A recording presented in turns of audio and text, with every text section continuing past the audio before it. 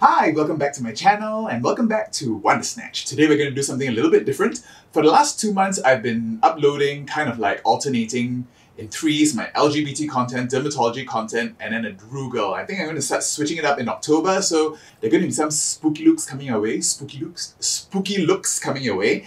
Today I'm going to do something that I always wanted to do, and that's make my own makeup. Alright, I'm going to try to make my own eyeshadow for the very first time and then put it on my face. Okay, so don't forget to give me a big thumbs up, subscribe to my channel, and ring that bell for post notifications, and let's get started.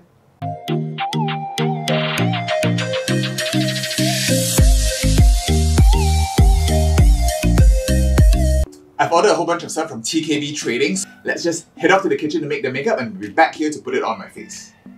Okay, I've got everything set up here, okay, lights and everything, and I've got my other phone filming my workspace. So I've got everything clean, okay, with a nice piece of paper towel, and everything here I've got from TKB Trading. So it's a whole bunch of pigments, okay, and a whole bunch of bases as well. So we're probably going to try to make a few different eyeshadows today, the basic eyeshadows for basic drag. I guess we're going to put on a mask, okay, because we don't want to be breathing in the talc.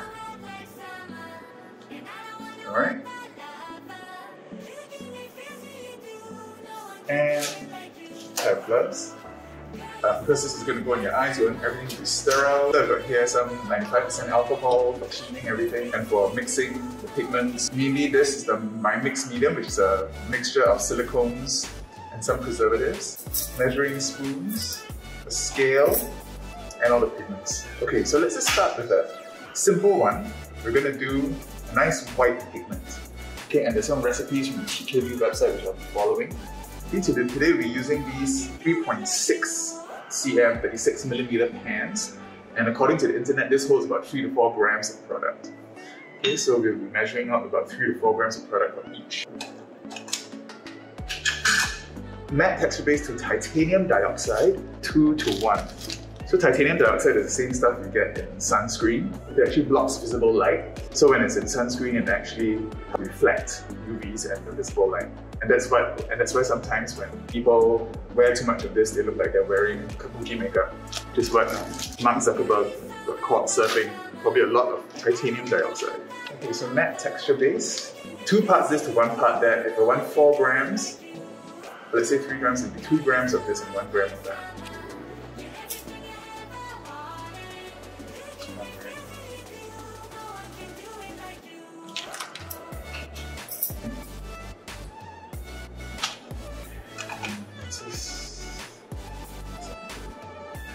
And then on one of our pans, let's just spray some alcohol. And we'll put 2 drops of my mix medium and 1 drop of the preservative. So this alcohol is 95% alcohol. Unfortunately, most of the rubbing alcohols you get in the drugstores here are 70%, which is not good enough.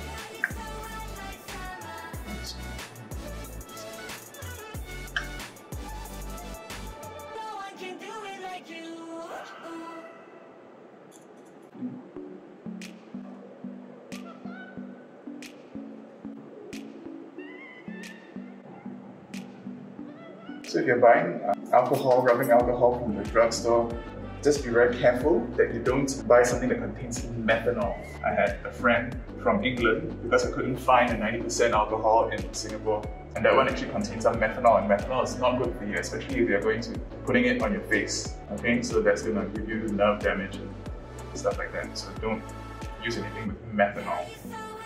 The trial and error to find the right consistency. YouTube videos that I've seen, you kind of get this really thick, creamy paste.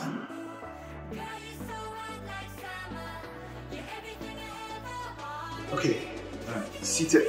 So bending over this, got some 90% alcohol here from another source. It's been here for a while. Alcohol. Sweet.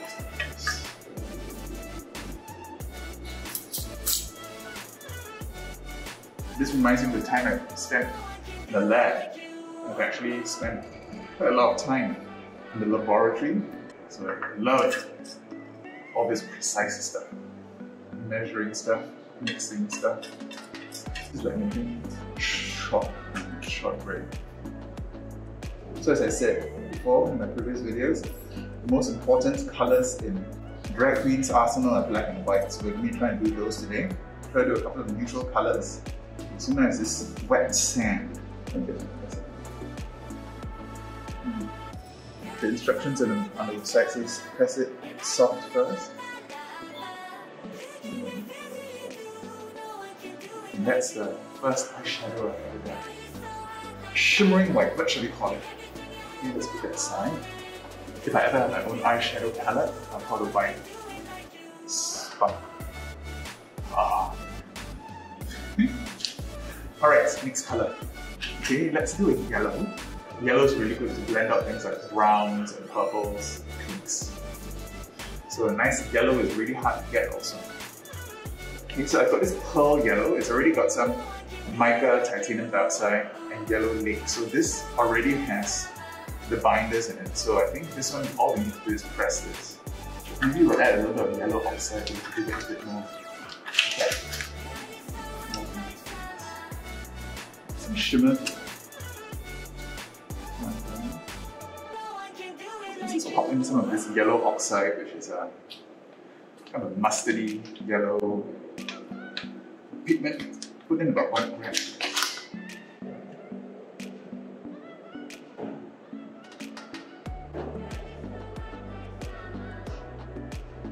Shimmering. And the iron and the yellow oxide is giving it a little bit more of a bronze look as it hits the album. Because of the vibrancy of colours that people gravitate to on Instagram and on social media, makeup has evolved also. So I mean, a lot of the influencer brands now are really pigmented. Some of them are even called eyeshadows. They're called pressed pigments. Because in America, pressed pigments are not meant to be used around the eyes because some of the colours have not been proven to be eye safe. So that's quite confusing to a lot of people. But everything here is eye safe from TKD.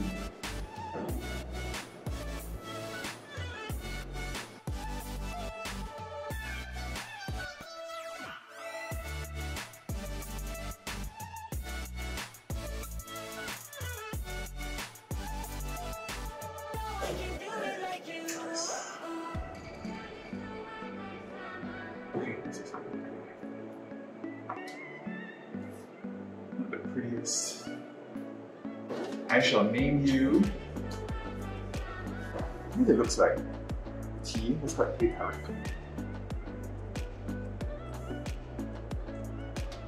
That's the kind of milk tea that we get in Singapore. Okay, so now I'm going to try to do this brown one.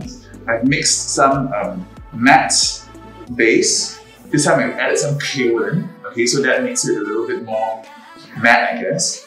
And I added some brown mica, yellow mica, and I used some of the yellow mica left from before, and I added some red mica. I'm going to try to get the deep brown.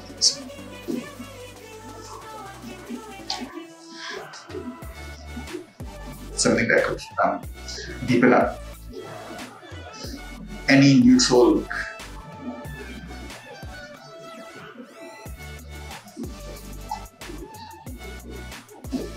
That looks a bit like cocoa powder. I can get my darkness once it hits the pan. Okay,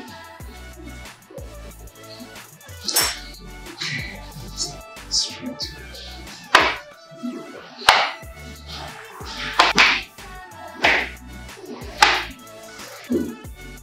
What should we call you? It's quite warm, reddish brown. I shall name you. Let's call it Dinosaur or Milo Dinosaur. That's a drink in Singapore as well, made with Milo and chocolate, hot chocolate. All right, I'm just gonna clean this up and I'll be right back. So we're gonna try the purple now. Okay, purple shadows are notoriously hard to formulate apparently, so let's see whether I can get it right on first try. The red really overpowers everything. It's not purple at all. So in this case, adding red and blue to not give me purple. Use a maroon brown. Okay, so that doesn't look very purple at all. It's almost the color of an acai berry. So that's what it's going to be called. This will be called acai. Alright, so you get the idea. This one's going to be called acai. I'm going to make a couple more and then we're going to put this on my face. Alright, I'll see you back in the beauty studio in a bit.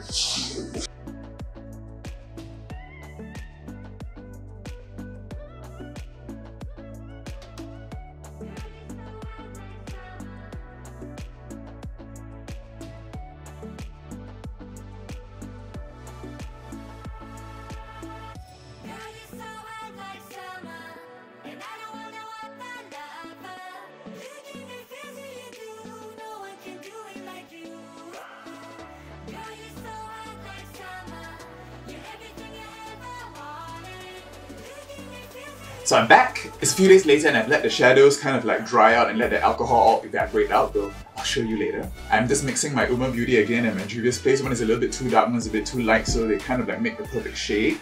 This is the Bronze Venus plus the Maricel from Juvia's Place. See? It kind of like makes a pretty perfect. This first attempt at making my own eyeshadow, not super successful. They don't look very pretty. I didn't press them with any special patterns or anything, so they kind of look pretty busted. But I did a few more after I stopped filming, and some of the colours I kind of like. I mean, a lot of blues, pinks and purples, and a few neutrals. I hope this kind of works, and of course a black and a white, which are extremely essential for drag. Some of them I didn't even press very much. I mean, I just like tapped it a little bit and let the shadow settle. KVD 2.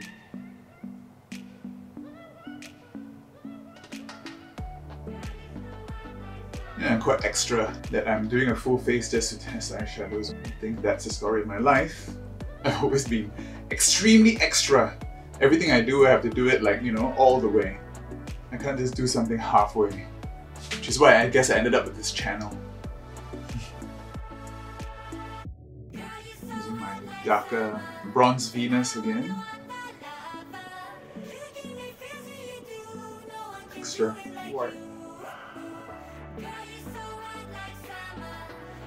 I've always loved like science and mixing stuff and cooking, so I guess making my own eyeshadows would be the next logical step.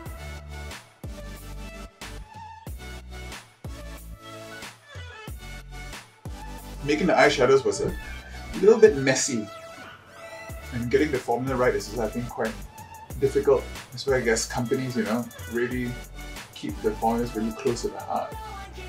Kimchi puff puff pass. Oof.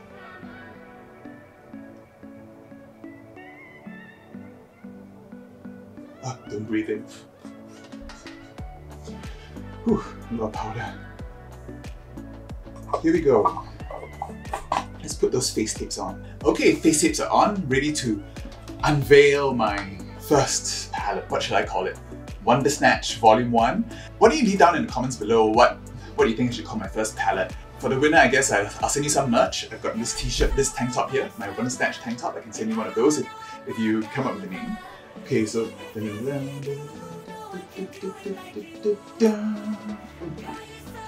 one of them actually crumbled a little bit, so I had to repress it. So I've got a black and a white there, okay, and a pink, a nice bright pink, a violet, a couple of browns. They're really, really gross looking. I mean, it's not pressed very nicely. A couple of blues, one periwinkle and one brighter blue.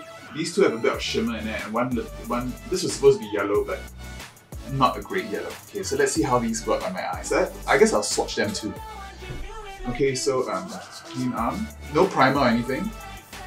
I'm going to swatch the first three, which is the white, the shimmer, ooh, this is not bad, and this yellow. So white, tropical taco is usually definitely better. This yellow shimmer, that's not bad, and this kind of a polka that's quite chalky. Right? Swatches don't mean anything. Okay, clean hands. Now the next three, the pink and the two browns. Okay, so the pink shimmer, it's not bad. It's quite nice and light. I call this one Dinosaur. Oh, that's not bad. That's pretty good. And this deeper brown, I was going to make a deeper brown for blending out. Haven't named this one yet. This one is not that great, but that's not bad. And let's go into the other arm. Okay, the periwinkle. I haven't got a name for this yet. A bit chalky, but not bad. The blue ACS. Not so good, but it looks pretty good on the finger. And this other neutral kind of shimmer, this peach shimmer. This is not bad either. Okay. Haven't come up with all the names yet. You can leave comments and names also down below. The violety shade. A little chalky too. This is the purple shade. Oh, let's read a little bit brown, but not very pigmented. And the black. The black is not bad. Okay, so let's wash all this off. Nothing like the swatches you see on the other eyeshadow palettes, but let's see how this turns out in your eyes. Okay, I want to give these shadows the best possible chance, so I'm going to use my MAC paint pot. It's a primer. Actually, let's try two different primers. I'm going to try paint pot on this eye, and the Gerard Cosmetics clean canvas on the other eye. This one is a 180, swears by my favorite dense packing brush. I'm going to go in first with the deep brown. There is some pigment. Not bad. Blends pretty nicely, do you think? Let's try to use as many of these colors as I can. So on this eye, I guess I'll do a kind of a brown smoky eye. On the other side, I'll do a blue. It's not as pigmented as some of the eyeshadows I already have, but it's a good start. Bring the nose contour. Definitely more eyeshadows than pressed pigments. You know, pressed pigments payoff is much greater. But I'm not mad at that. Okay, let's see how this black works. Oh wow. Oh wow, okay, this black's not bad. Let's see how they blend. This is smoky eye.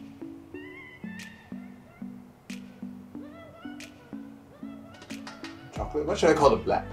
Oh yeah, I was going to call the black Hui black flower. It's black flower in Hokkien. Also a tribute to one of my good friends whose nickname was Hui. Let's try this black, is pretty good. Okay, let's try to use as many colors as I can. Let's use a lighter brush. I'm going to try using this yellow. Blend out the brown. What should I call this yellow? Pop some of this yellow shimmer. I was going to call this one Tay-Tarik, but it doesn't really look like Tay-Tarik anymore. Let's pop that in there. Let's try the other eye. The other eye, I want to try the blues. Just go with this ACS one. Oh, it's starting to crack. This one we call ACS. Pack that one too.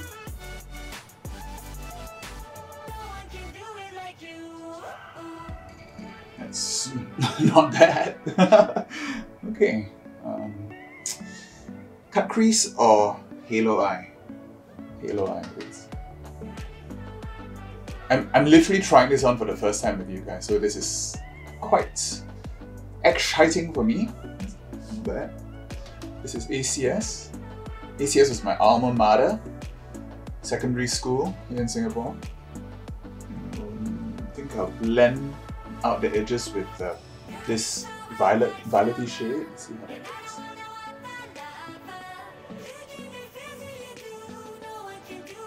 Let's use that same yellow shimmer that I popped in the inner corner there. Blend them in together with some of the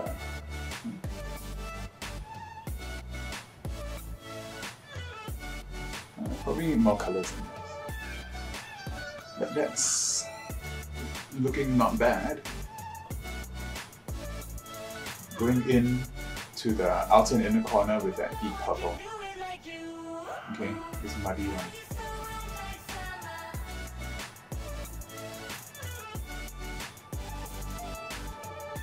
Run that purple. Lower lash line. This eye is giving me like Lucha Libre vibes. Like that. Okay, I'm gonna blend that up with that lighter blue. I'm gonna fill in the brows also, a bit of the brown. Some black.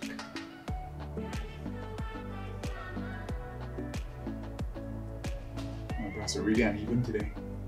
As Trixie Mattel says, symmetry is not something we do on this channel.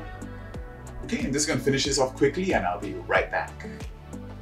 Sketch out the brows with my brown and my black, and use a clown white to cut that, and I'm going to use the white to see whether I can set that. Continue using my clown white for the inner corner of the eyes. Using the black, okay, as a bit of a liner this side.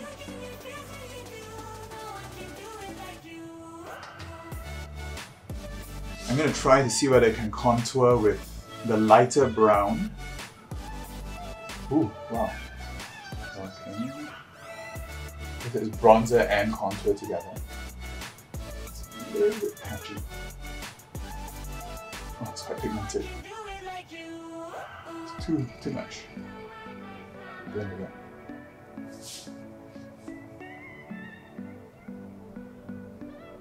Yeah, I think the formula for contour and bronzing is a lot different from eyeshadow.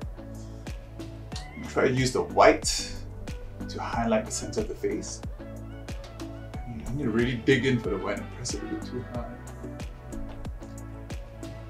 But it kinda works, doesn't it? I'm going to contour the nose with the brown, not the contour brown, but the brown I use for the eye, which is actually quite good, it blends quite nicely. Narrate that into the eye. Okay, and now I want to use the pink. A little bit of shimmer in there, but I'm going to use that as a blush. Okay, so see, it's starting to crumble already, so not the blues are already all cracked. I'm going to use that pink there for the blush.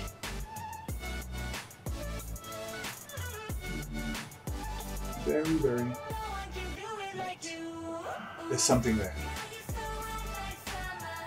Okay, so the pink shimmer and this neutral shimmer is giving me some color. Alright, I'm going to throw on a lip and some liner and lashes off camera, and I'll be back with a wrap up.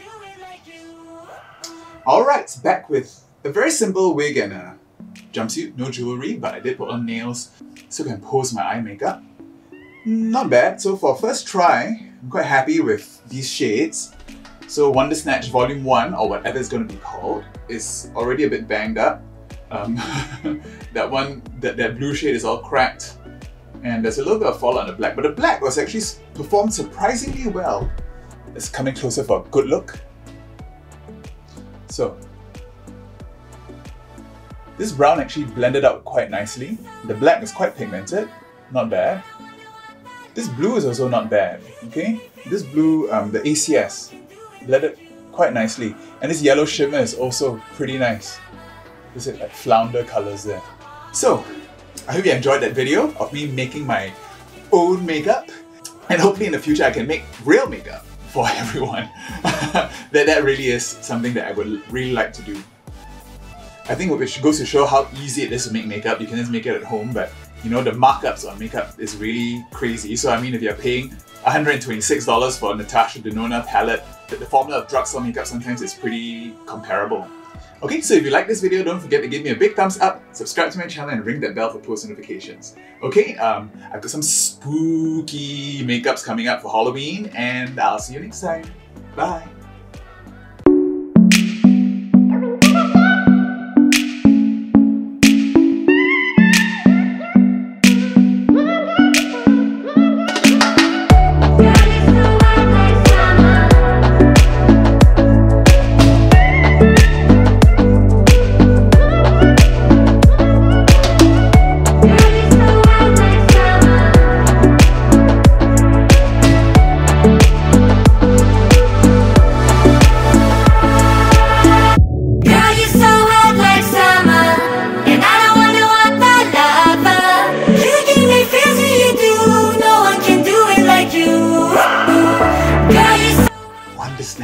Volume 1.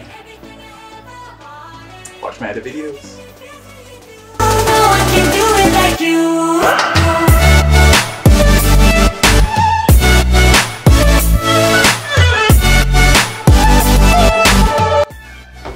Oh! That's the end of the Wondersnatch Volume 1. All over the place.